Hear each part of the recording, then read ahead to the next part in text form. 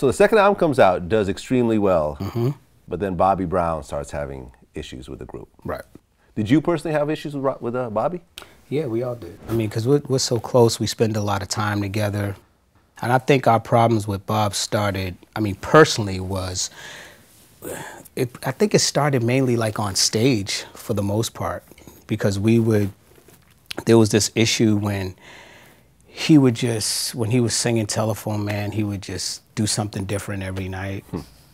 We didn't know how long he was gonna do the song, and I remember being do the remix on stage. We were in Oakland, and I said to him, I was like, yo, if you take that song any longer than what it's supposed to be, I'm just gonna cue the band to go into the next song. Okay. He was like, you better not, you know.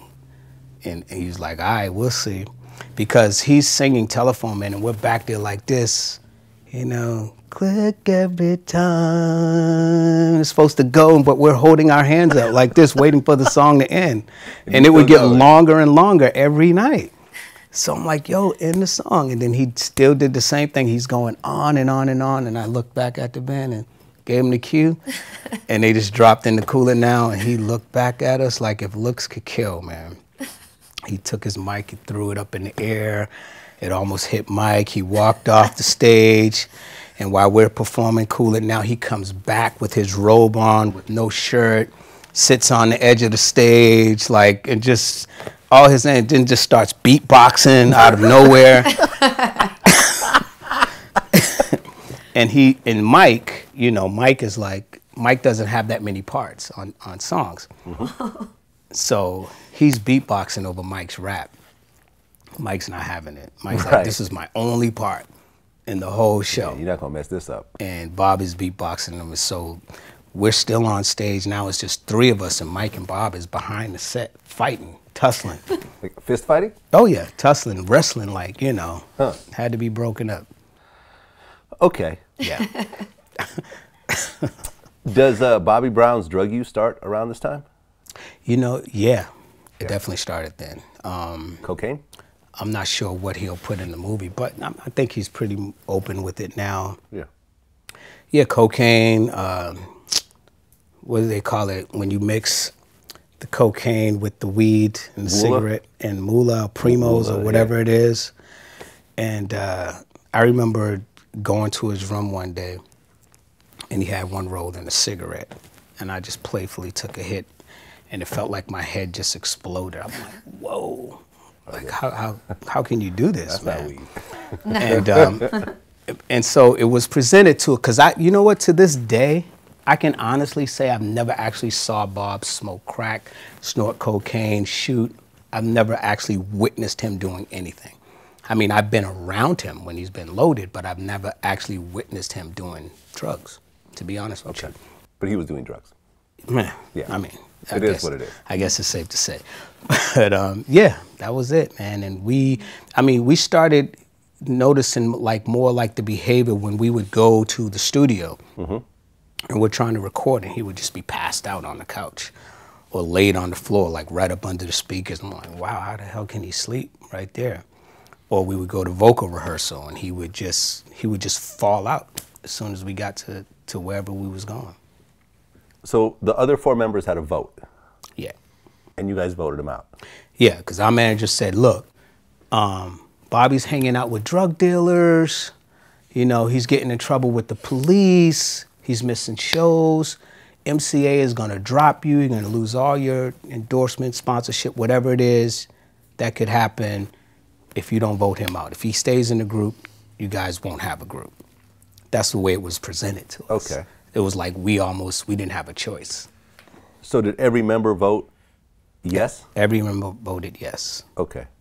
Who was the one that went to Bobby to tell him the news? The manager did. Oh, you weren't even there. We weren't even there. I mean, we were at the airport when they told him, and it was rough hearing it. I mean, it was just, because we didn't even talk to him. It was just really weird. Okay, so you didn't even get to see his reaction or nothing else like that? No. Mm-mm. Okay. Wow. Was it weird not having Bobby Brown in the group? It was weird. I mean, it was a little pleasant not having all the antics of all the drama of not knowing if he's going to show up or not. That part was cool, but the group wasn't the same. It definitely wasn't the same. I mean, when we started off, the vision was a 5-man group. It was always to have one person singing lead and the choreography of the 4 guys in the back. So it was definitely different not having him. Okay. So then Bobby signs a solo deal and blows up. Yeah. But his first album, King of Stage, did not blow up. Oh, that was his. That was his first album. That was the first album. So My Prerogative was My second? Prerogative was the second. Don't Be Cruel was the second album. Don't Be Cruel. Yeah. That was the name of the album. Yeah. That was a huge one. That was like absolutely album of the year and, oh, yeah. and everything. He made all of us jealous. So you guys felt some type of way about it? Oh, my God, yeah, because, I mean, we did All for Love. That was our third album. That was the first album without Bob. Right. And then we did Heartbreak. When we did Heartbreak, that's when he was recording with Teddy Riley and Babyface. And that tour, it was really weird because we went out on tour. It's a New Edition, was the Heartbreak tour. And the first person we signed on to that tour to open up was Al B. Sure. Okay. So it was New Edition, Al B. Sure. Bobby was just getting off the ground. So he was the third person added to the tour, but he wasn't as big at the time, but he was blowing up fast. And I remember driving on to the venue in the parking lot, and we drove by some fans, and we let down the window. We was like, hey, what's up? Hey, they're like, hey, New Edition, hey, who y'all here to see? And they were like, Bobby Brown. I'm like, but it's our show. What are you talking about? We're headlining. But they were there to see him, and he blew up fast. And so it was hard for Al B. Sure, mostly because he had to go on after Bob. Bob opened up, and he had to go on after Bob, and it was really hard. He ended up quitting the tour. Well, and that tour turned into a disaster. Not the Heartbreak tour. The Heartbreak tour was amazing. Which was the tour that Bobby was on that just... That was Home Again. That was before or after? That was after. After. Okay. That was after everyone went solo, and then we got back together. Okay, got it. Okay, so we'll get to that then. Yeah.